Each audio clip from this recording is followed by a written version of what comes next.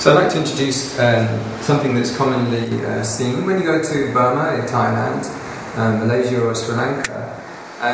Especially focused in Burma, they talk about 10 protective chants that are used in many things. I saw an American temple that was Burmese based, I think in Los Angeles, but they were saying basically to become a Buddhist monk in a Burmese style, you have to already know these by heart. I mean, it's very common that people who are raised in a Buddhist culture already do know these by heart. If they're taken into a temple or taken novicehood when they're very young, they learn them from memory. So often an insight meditation centre, they will chant these during the lunch times or the evening chanting, and they're the most familiar ones to Theravada and heartland practitioners and people. So chanting is about faith. So it's not, when you look at some of the sort of scientific sides, it's often rooted culturally, and it's often used for different things. Protection is one of them. You can obtain some degree of jhana through doing it. It's much easier, therefore, from indigenous people who one look or one thought about it, and often they'll go into very deep concentration because of the quality of faith in their mind at that point. And it can be more difficult for people it's new to or not, depends on the temperament. These 6 practices, Buddha recollection, Dharma recollection, Sangha recollection, Chaga recollection, recollection of generosity, your own generosity or the nature of your having done at least 2 simple good deeds and just recalling them, even tiny things with love, of your own morality, of that you're clearing up your acts since before, of the existence of devas to observe and recall and record what you do. So all of these recollections support first jhana, and are recommended as daily practice of the 40. And this is done in morning and evening chanting. So 10 basic protective chants. Here's the Pali names of them: the Mangala Sutta, the Ratana Sutta, Metta Sutta. I'll give you the English names of them afterwards, but this is just an introduce you to the names of them. The Kanda Sutta, the Mora Sutta, Vata Sutta, Dajaga Sutta, Atanatiya Sutta, Angulimala Sutta, and the Bojjhanga Sutta. So you may have come across the Mangala Sutta and the Metta Sutta, some of the Ratana Sutta, but this list of 10 is often done systematically in Theravada countries. So let's have a look at what they're about and where they come from. So the Kudaka is the short passages in the Pali Canon, and here we can find a list of 9 given there. But what I like is here where it gives the names of some of these suttas. Here it's got like the Maha Mangala Sutta, but where it comes from, where you can find it in the suttas, like why are we chanting in the morning, where did that come from, who started that off and who chose which ones to do, sort of thing. So where is the Ratana Sutta? Okay, and what did the Buddha actually say we should do this and so on? So the reference to it can be found in these places, and that's very good to know. So where did the Metta Sutta come from? What's the discourse about it? How did it start off? And was it really the Buddha saying about doing it? So these are the places where you find the Kanda Parita, the protection of the aggregates and so on. And there's another one here, which includes, for example, the Atanatiya Sutta, which you'll come to, which is a bit of an interesting one. So these are the places where we find the sources of the suttas. So one thing that's actually going on there is, and Dajaga is there, which comes from this place. What's going on there is that at some point down the history, somebody said it's really good to read some suttas a day or recall some really powerful, inspiring ones. These are the ones we recommend every day. And if you do it in the morning and you do it at night, you're going to get sort of like a boost of energy and a boost of reflection. And it's they're that important. If you do them repeatedly, it's going to grow on you. It's going to build it up like that. So these 10 basic protective chants. Mangala is on blessings. It's 38 ways of having a future happiness. So, for example, avoiding fools.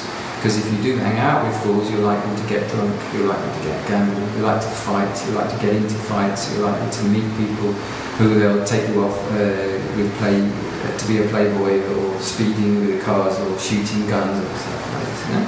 So you don't want that sort of thing. So Mangala is to reflect about all the different aspects of what the Buddha defined a blessing to be, and then you can even count your blessings because you're keeping them up. The Ratana Sutta on the jewels, which I talked about at Vesali when there was this plague.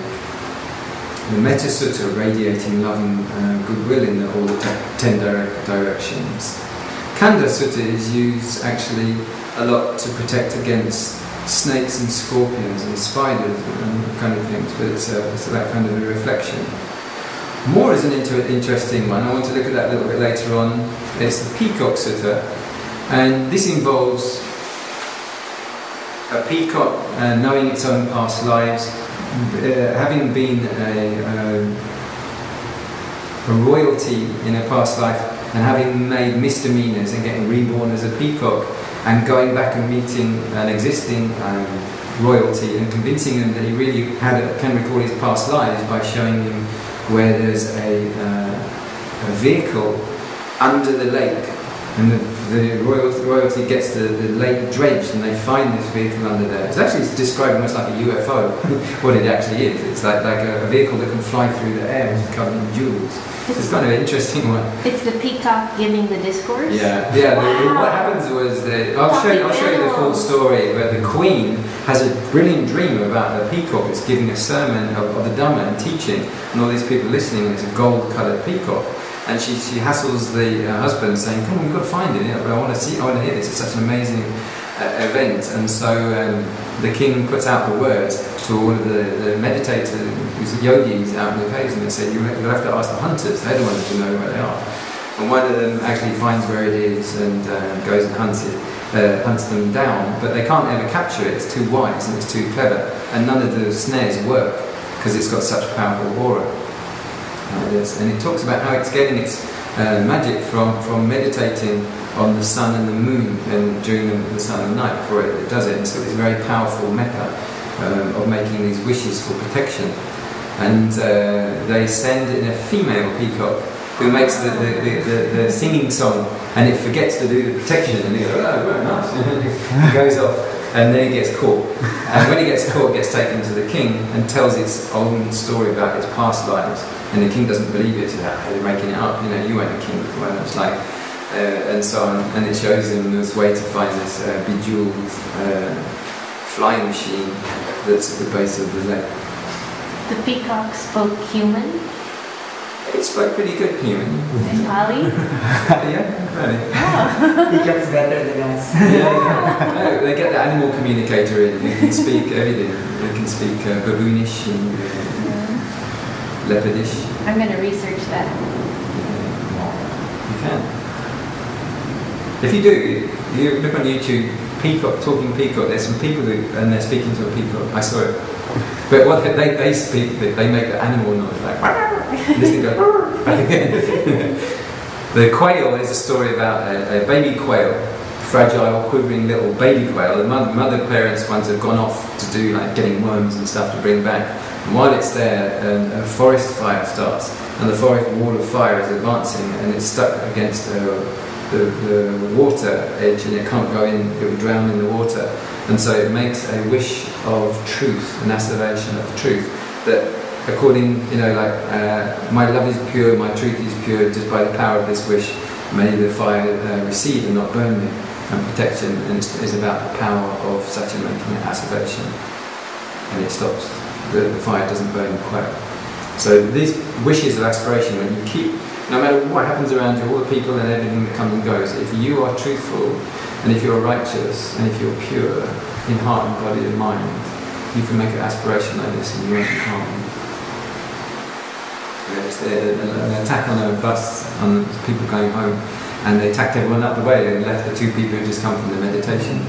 We had a meditation, and then two of the people that were with us, Ivy, I guess you've heard the story before, Ivy and her boyfriend, right after Thursday, they rode a bus, and the bus, in front of the bus was a guy with a gun, in the back of the bus was a guy with a ice pick, and they were all like getting money from everybody.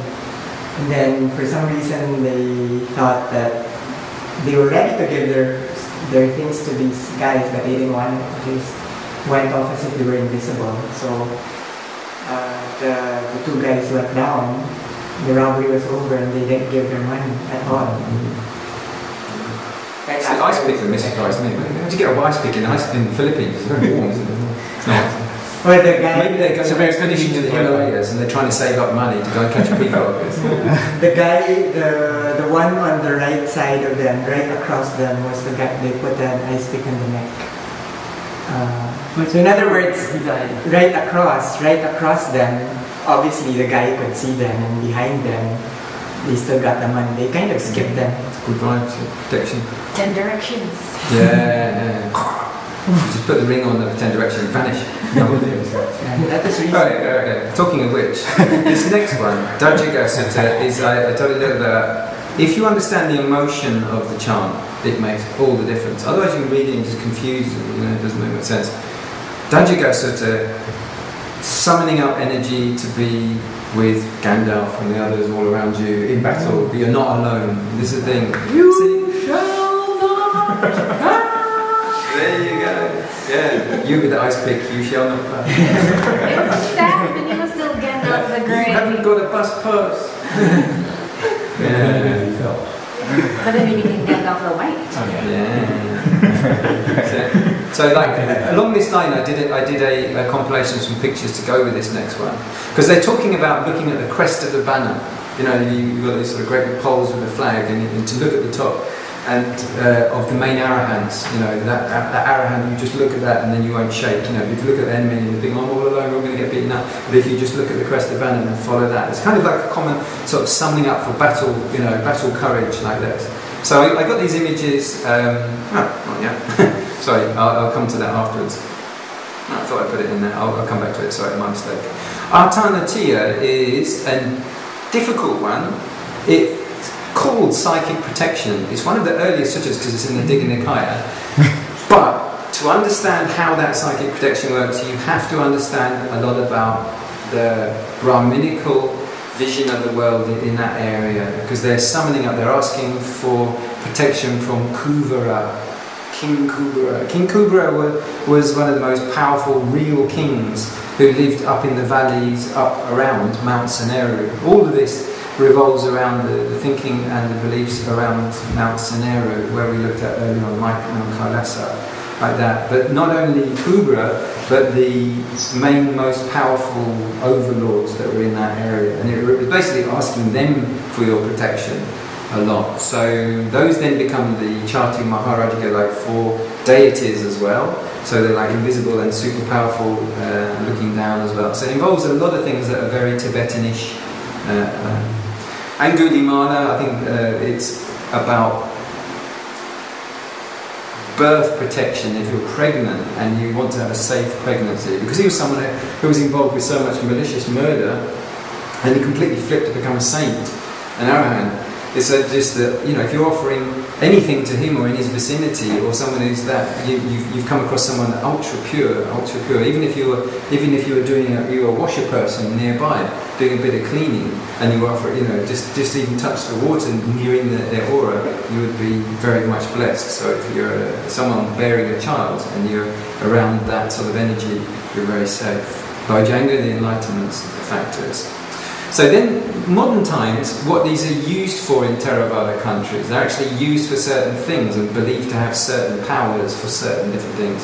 So this is just to report on. I can't verify whether always this is the case. I think sometimes it is, sometimes it's a bit superstitious, but that's not for me to say. I just want to point out the traditional use of these in the main Theravada countries.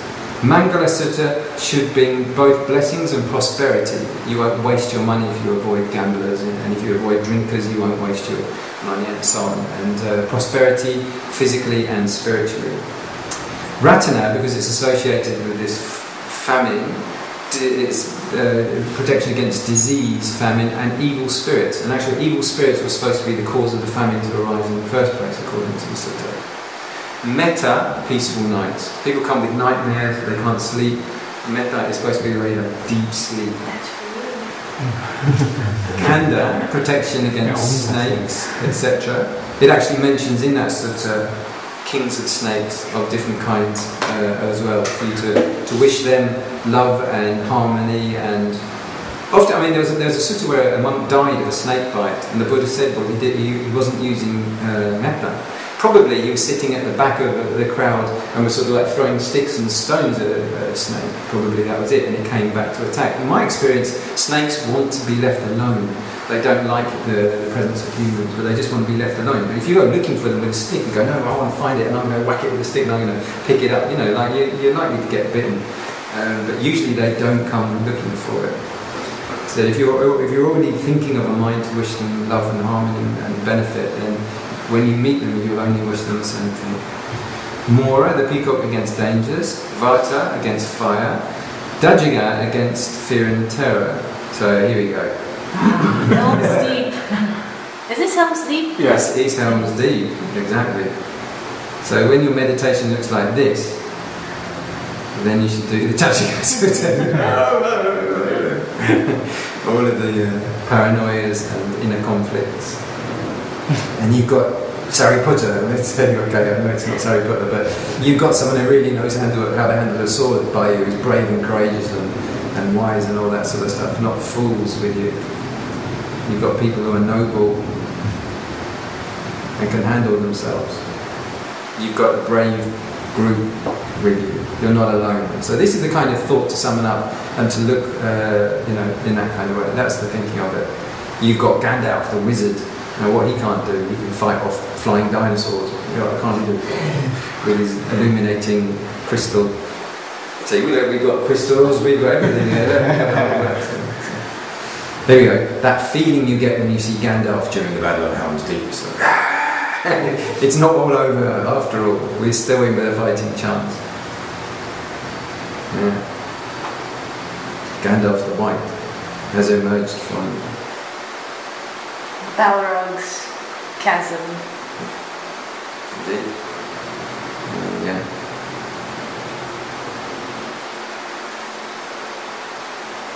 So here's the sort of symbol of that pure citta, you know, your pure metta, pure sati, pure mindfulness. When that arises, all of the conflicts, all of the degenerate, weak, feebling, troubling states of mind vanish. So everything that's been eating away, the paranoias, the doubts, the nerves, the petty things that are making our life invaded, all the poisons.